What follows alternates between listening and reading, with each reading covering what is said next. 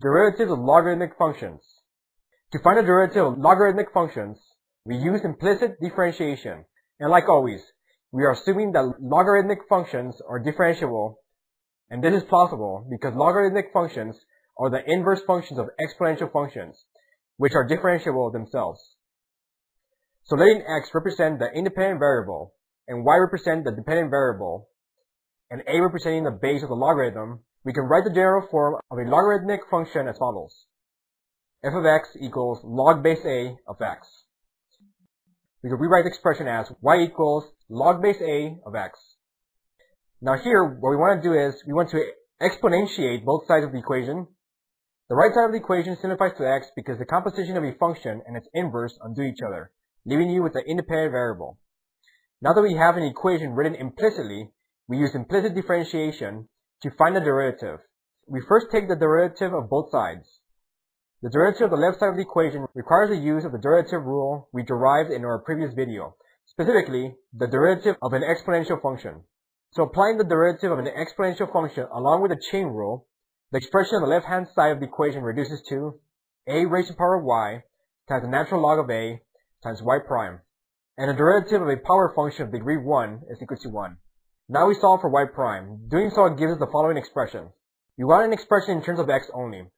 We need to substitute the dependent variable y with an expression in terms of x. So we use the original explicit function we started with.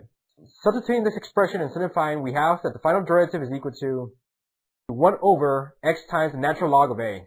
So we have that the derivative of a logarithmic function is equal to 1 over x times the natural log of a.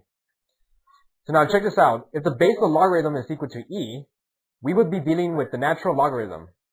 So if we substitute the base with e, the derivative of a natural logarithm will be equal to 1 over x. As you can see, the derivative of a natural logarithm is relatively simple, and this is why you will encounter natural logarithms frequently in your study of calculus. Another variation of the natural logarithm that appears frequently in calculus is the natural logarithm of the absolute value of x. In order to find the derivative of this function, we need to remember the definition of the absolute value. Recall that the absolute value function is defined as follows. The function will be equal to x when the values of x are positive, and it will be equal to negative x when the values of x are negative. In essence, we need to analyze the function by breaking it into two regions. Applying the definition of the absolute value to the natural logarithm, we have the following. So to find the derivative of the function, we need to take the derivative of the first region, which is equal to 1 over x, and then we take the derivative of the second region, which requires the application of the chain rule. So it turns out that the derivative of the natural logarithm of negative x is equal to 1 over x. So regardless of what region we decide to focus, the derivative of the natural logarithm of the absolute value of x is just equal to 1 over x. So next time you see this function, don't panic. It's just equal to 1 over x. Alright, let's go over some examples. Find the derivative of f of x equals the natural log of x cubed plus 7. Checking out the function, we see that it is formed by a composition of functions, where the outer function is the natural logarithm, and the inner function is x cubed plus 7. This requires the application of the chain rule. So we find the derivative of the outer function and evaluate it at the inner function, and then multiply it by the derivative of the inner function. Simplifying the expression, we have that the derivative of f of x is equal to 3x squared over x cubed plus 7. Let's try the next one. Find the derivative of g of theta equals the natural log of sine of theta.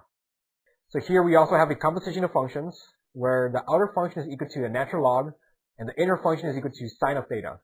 So taking the derivative of the natural logarithm and evaluating it at sine of theta, we have the following, and multiplying that by the derivative of sine of theta. So simplifying the expression, we have that the derivative is equal to cosine of theta over sine of theta, which can be rewritten as cotangent of theta. Alright, for the next one, let's switch the inner and outer functions and find its derivative. Find the derivative of h of x equals sine of the natural log of x. So once again, we have a composition of functions, but here the outer function is sine of x, and the inner function is the natural log of x. Once again, we take the derivative of the outer function, which ends up being cosine of x, and we evaluate it at the natural log of x. And then we multiply that by the derivative of the natural log of x, which is equal to 1 over x. Simplifying the expression, we have that the derivative is equal to cosine of the natural log of x over x. Let's try a function of a logarithm with a base other than e.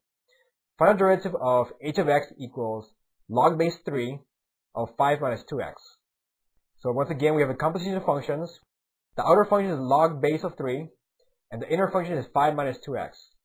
Taking the derivative of log base of 3, we have that it's equal to 1 over 5 minus 2x times the natural log of 3. And when we multiply that expression by the derivative of the inner function, we have that the final derivative is equal to negative 2 over the quantity 5 minus 2x times the natural log of 3. You will rarely be taking the derivatives of logarithms of a base other than e. But if you don't panic. Make sure you include the natural logarithmic term into the derivative. Let's try the next example. Find the derivative of h of x equals the natural log of x squared plus 1 over x minus 1. So here once again, we have a composition of functions. The outer function is the natural log, and the inner function is the quantity x squared plus 1 over x minus 1. So applying the chain rule, we take the derivative of the outer function and evaluate it at the inner function. We have the following expression, and multiply that by the derivative of the inner function. The derivative of the inner function requires the application of the quotient rule. So applying the quotient rule, we have the following expression.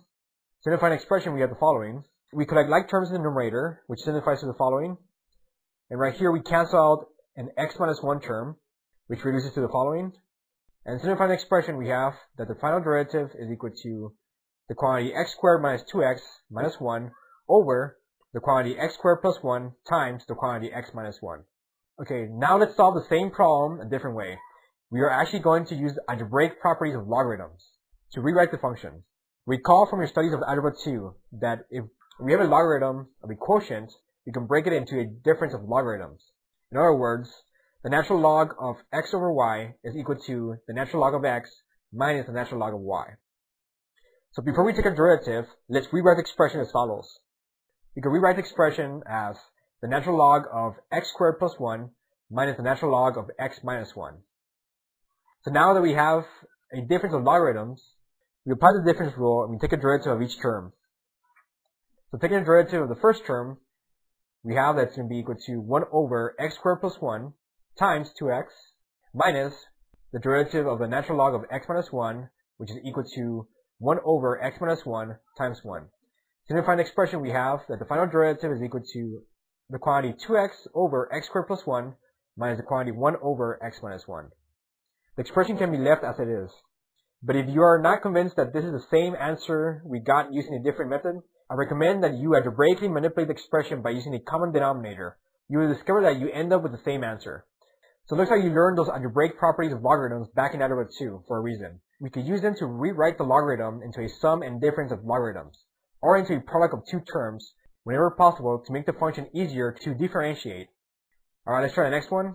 Find the derivative of g of x equals the natural log of the expression 2x plus 1 raised to the power of 2 times the expression 5x minus 3 raised to the power of 3. Once again, rewrite the logarithm using the algebraic properties of logarithms. So here we have a product of two terms, so we can rewrite the logarithm as a sum of logarithms. Doing so, we have the following. And so here we can use the property of logarithms to bring down the exponents, which gives us the following expression. And then now we can take a derivative of each term using the sum rule. Taking the derivative of the first term, we have that's going to be equal to 2 times the quantity 2 over 2x plus 1 plus 3 times the quantity 5 over 5x minus 3. Simplifying the expression, we have that the final derivative is equal to the quantity 4 over 2x plus 1 plus the quantity 15 over 5x minus 3. Finding the common denominator and adding like terms, we write the expression as 50x plus 3 over 10x squared minus x minus 3. Either answer is acceptable. Okay, let's try the final example. Find the derivative of r of x equals the natural log of the absolute value of 3 minus 2x minus 5x to the power of 3. The derivative of a natural logarithm of the absolute value of x is just equal to 1 over x. So here we apply the chain rule, where the outer function is the natural logarithm, and the inner function is 3 minus 2x minus 5x cubed. So taking the derivative of the natural logarithm, evaluating it at the inner function, we have the expression 1 over 3 minus 2x minus 5x cubed times the derivative of the inner function. So taking the derivative of the inner function, we have the following expression. In simplifying the expression, we have that the final answer is equal to the quantity -2 minus 15x squared over 3 minus 2x minus 5x cubed. We could factor out a negative on the numerator and the denominator, and we could rewrite the final answer as 15x squared plus 2 over 5x cubed plus 2x minus 3. In our next video, we are going to exploit the algebraic properties of logarithms to rewrite complicated functions into a more manageable form to save precious time and effort.